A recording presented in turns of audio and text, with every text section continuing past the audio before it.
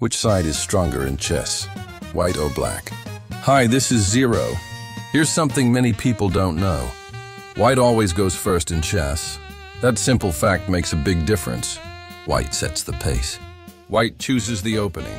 White forces black to react. And it works. Across millions of games, white wins about 55% of the time. Black wins about 45%. But what about pros? Or AI? Even among grandmasters, white still performs better.